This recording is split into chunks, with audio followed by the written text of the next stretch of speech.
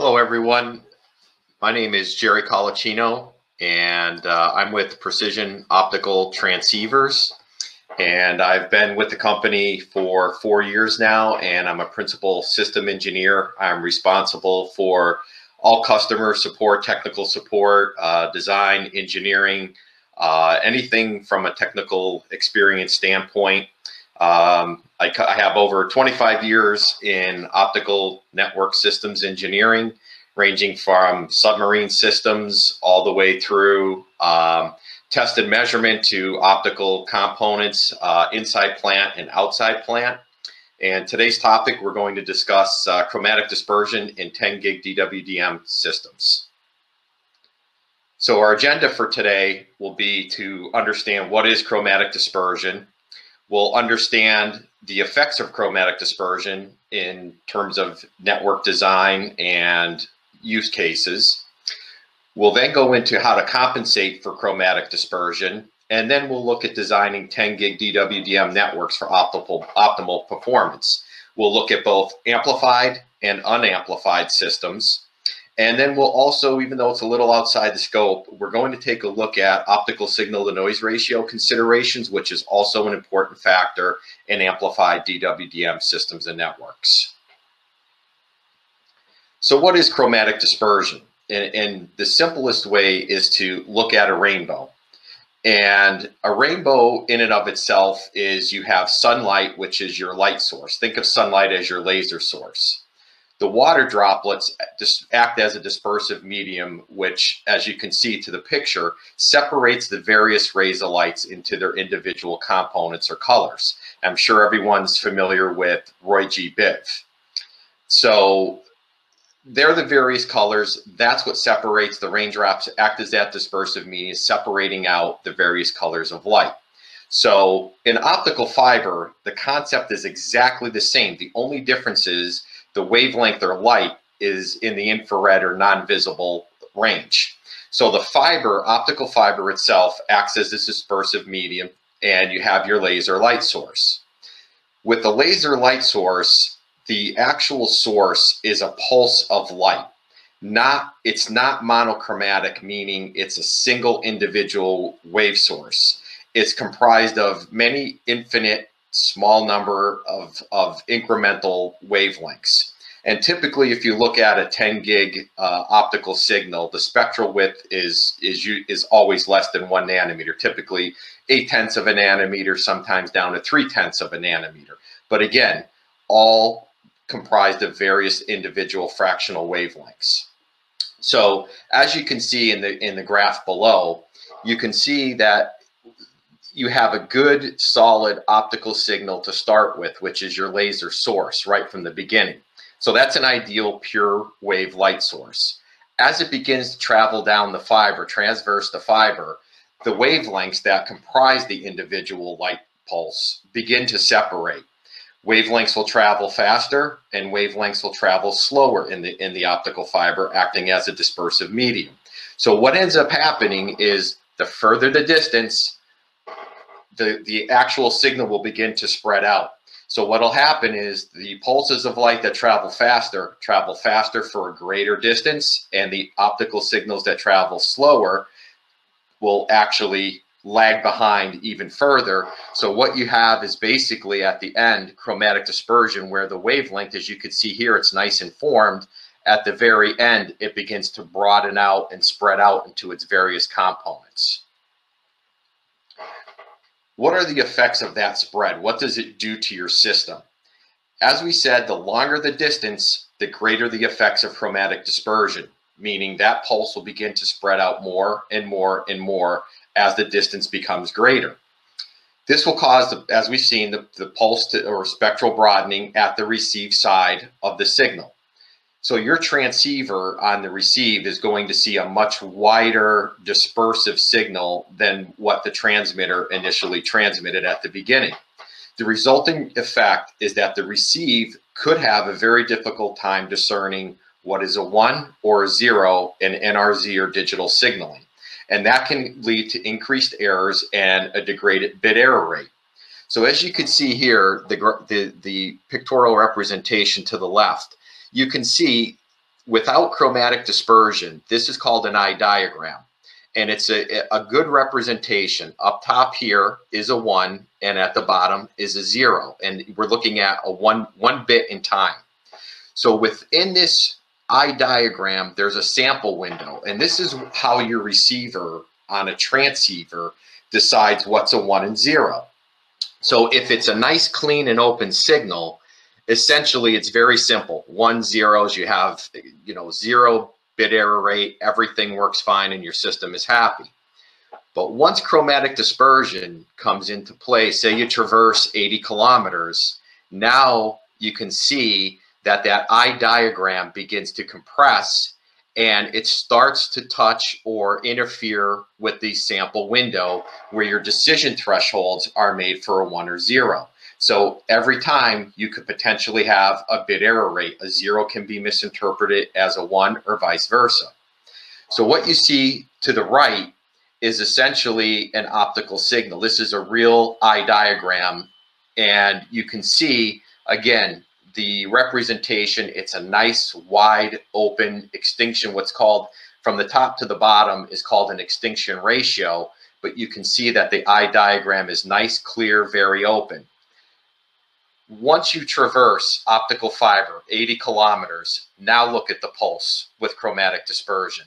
You can see that the eye begins to substantially close, your extinction ratio substantially decreases, and therefore that sample window, it becomes more difficult to determine 1s and 0s. Hence, that's where you start taking bit error rates. So, as we've talked about, you could see that in time, 1s and 0s are transmitted. What happens is the receiver assembles those packets or looks at each individual bit, 1 and 0, and makes a decision as to whether it is indeed a 1 or 0.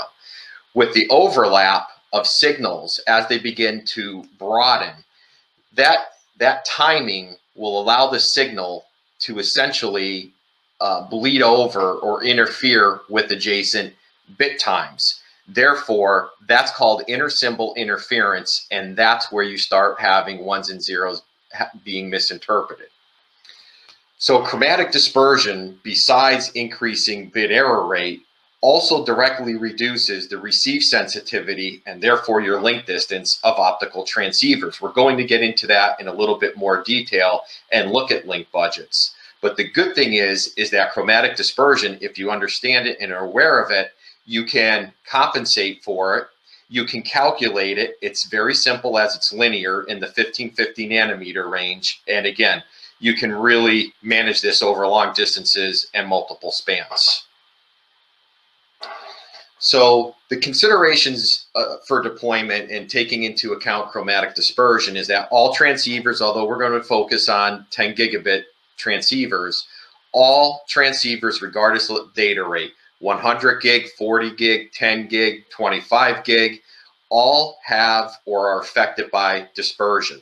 And all data sheets should provide a dispersion power penalty within a data sheet. The higher the data rate, the more impact CD has on that signal.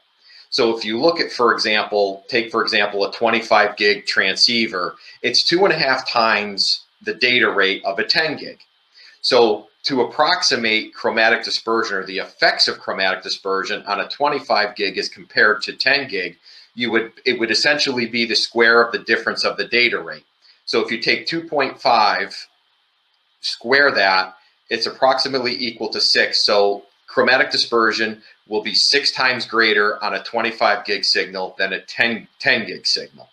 And one of the reasons for that is that as you modulate a signal, say, compare a 10 gig signal to a 25 gig signal, as you modulate a laser, it automatically broadens the pulse width. So the actual spectrum begins to widen as you modulate an optical signal higher and higher.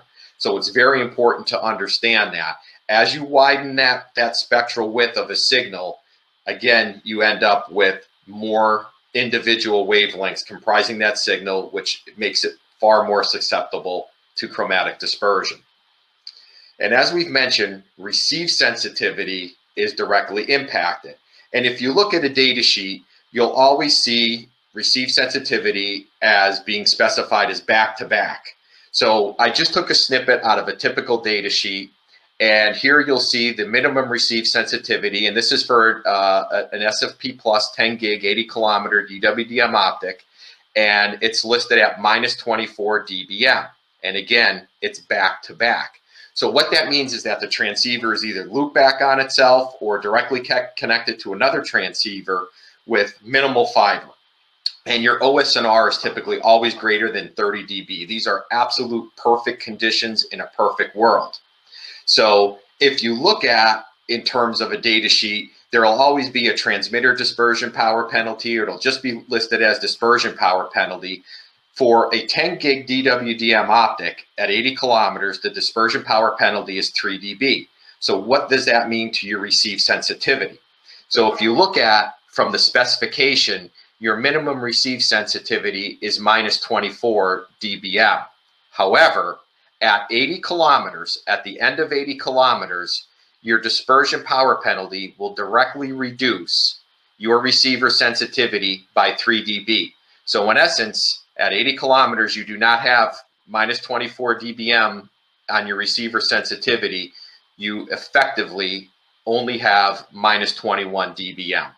So since CD is linear at 1550, if you take that same 80 kilometer optic and you only traverse 40 kilometers of fiber, it will only reduce your receiver sensitivity by 1.5 dB. So half of 3 dB, which would be -22.5 dBm on your receive sensitivity. So very important to take into account, especially trying to obtain link margins and managing your systems. So how do you compensate? Once you know chromatic dispersion is there and now you need to manage it, how do you compensate for it? One of the things that's most important is to know the type of single mode fiber. And when I've worked with a lot of customers in the past, it's not always known. It might not have been documented by the outside plant team. It might be very, very old. It could be a third-party handoff where it's dark fiber and you don't have any of the technical specifications. So what you'll see is the graph on the right shows different types of fiber. And you'll see in the blue representation, G.652 is the most common type of single mode fiber. So when chromatic dispersion is not known, I'll always generally, use G.652 standard single mode fiber because it's a worst case approximation. And you'll see some venues, approximate chromatic dispersion at 17 picoseconds per nanometer kilometer, but I always use a little bit of a fudge factor and state it as 18 picoseconds per nanometer kilometer. So for 10 gig transceivers, again, only for 10 gig, the maximum supported chromatic dispersion is a total of 1,440 picoseconds per nanometer. And essentially it's 18 picoseconds nanometer per kilometer times 80 kilometers gives you the total allowance for chromatic dispersion of a 10 gig DWDM signal. This will vary, again, depending upon your data rates. So DCMs, which are dispersion compensation modules, are utilized to negate the positive effects of chromatic dispersion. So there's multiple types of DCMs. There's fiber Bragg, there's fiber spools with negative chromatic dispersion, but generally the most popular DCMs are comprised of X length of fiber, which essentially adds negative chromatic dispersion to the system to compensate or negate the total positive chromatic dispersion over a length of fiber. So the length of the DCM will always be determined by your length of fiber over 80 kilometers. And then there's always, to be on the safe side, I always add, an extra 10 kilometers of chromatic dispersion compensation just to give a little additional budget. So for example, if you take your total link length of, let's just say 110 kilometers, then a 30 kilometer DCM would take you back to an effective length of 80 kilometers.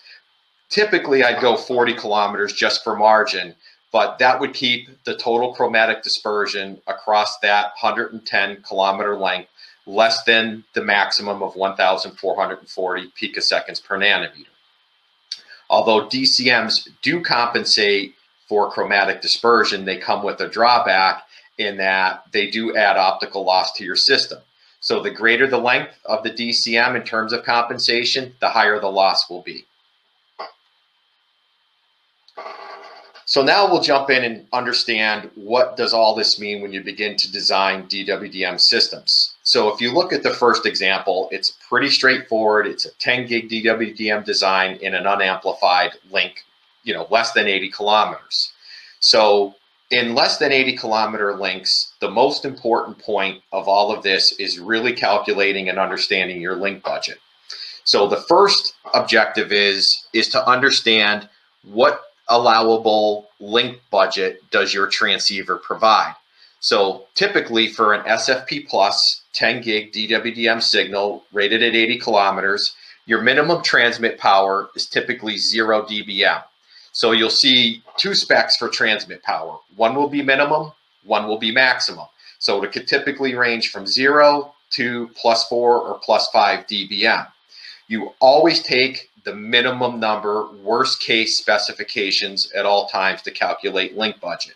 So you'll take 0 dBm, which is your minimum transmit power, and also your minimum receive sensitivity, which is -24. That will provide you with an SFP plus 80 kilometer optic, 24 dB of actual link budget. Now, in order to calculate your link margin, you take your SFP plus transceiver link budget, which provides you with 24 dB. That's in green, that's your available total link budget. Now you need to go in and look at all your individual losses in your system. So if you take a look at your fiber loss over 50 kilometers, if you don't have an OTDR trace, normally you'd want an OTDR trace of that 50 kilometers to have an exact measurement. But typically I'll use, 0.24 dB per kilometer. So that is 12 dB of loss across 50 kilometers. You have to take into account your mux and demux. For an 8-channel, typically 3 dB loss. So that's ×2, which gives you 6 dB of loss due to your mux demux. And you have to look at your individual patch cords in the system, 0.6 of a dB. And now you also need to take into account your chromatic dispersion power penalty. So over 50 kilometers, you can easily calculate it out, and essentially you lose almost 2 dB of receive sensitivity due to chromatic dispersion over 50 kilometers. So if you take 24, subtract out all your losses in the system, you end up with a total link margin of 3.5 dB. And the goal is, in designing any DWDM or any networking system, is to typically have a link margin of 3 dB. If you push to the very edge, 2 dB is still acceptable as a worst case scenario, but I would typically never go below 2B on any link margins. Where things begin to get a little bit more detailed, or you really need to pay attention, is when you start getting into amplified links, which are greater than 80 kilometers. So in this particular DWDM, 10 gig DWDM design, you'll see here that at this point we begin to introduce amplifiers, a booster amp on the transmit side and a preamp on the receive side, and we begin to introduce dispersion compensation modules. So in this design, it's a 2-fiber design, upstream and downstream system. And what you can see here is we have a 16-channel mux-demux with 3 dB loss on each side. You have a 100-kilometer span length, which equates to a 24 dB loss. On the transmit side, you'll see that we have a booster amp. And on the receive side, you'll see we have a preamp to amp the signal after it traverses the 100 kilometers, boost that signal, and then we go through a dispersion compensation module to get the total dispersion compensation less than the 1,440 picoseconds per nanometer, and then on the receive side of this equipment. And this is just replicated on the opposite length. So as we've discussed, the minimum transmit power of an SFP plus 80 kilometer DWDM optic is 0 with the min receive sensitivity of -24. So your overall total available link budget, again, is 24 dB. When you now look at your calculated system, and there's ideally, technical information or thought that needs to go into your booster amps, what's your input, what's your output, what type of gain do you need, the same thing on your preamp. We're not going to get into those details, but your SFP plus transceiver will give you a link budget of 24 dB. Your booster amp, in this case, has a gain of plus 10 dB. Your total fiber loss is 24 dB. You have your mux demux loss on both ends, which is 3 dB times 2, a total of 6 dB. Your total of all your patch cords, which you see here, taking those into account, is 2.1 dB. We have another gain in the preamp, which is another 10 dB gain. We have the loss of the dispersion compensation module. So for a 30 kilometer DCM, it's on average about 3.5 dB.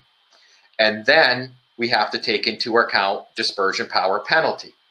Now, although we have a 100 kilometer link, keep in mind we added a 30 kilometer DCM. So the effective total effective chromatic dispersion in this link would essentially be 100 kilometers less or minus the 30 kilometer DCM, because you have 100 kilometers of positive chromatic dispersion. Now we add in 30 kilometers of negative chromatic dispersion. So the effective length from a chromatic dispersion standpoint is 70 kilometers. So you can calculate out, since it's a linear relationship, that at 70 kilometers, instead of 3 dB, you'll have 2.6 dB of loss due to chromatic dispersion. So if you sum up everything in green, so you have roughly 44 dB in terms of optical output, and you subtract out all of your loss in the system, you end up with a total link margin of 5.8 dB. Once you start getting into amplified systems, and especially multiple spans or multiple segments of amplifiers in an overall system, OSNR really comes into play. And OSNR is in fact extremely important, similar to chromatic dispersion, in understanding the negative impacts in your system. Although it's kind of outside the scope of chromatic dispersion, the two are very, very important factors in calculating or understanding your network or your system. So OSNR is measured with an optical spectrum analyzer, and it's directly the correlation of the signal. Typically, you'll set the resolution bandwidth of an OSA to 0.1 nanometers.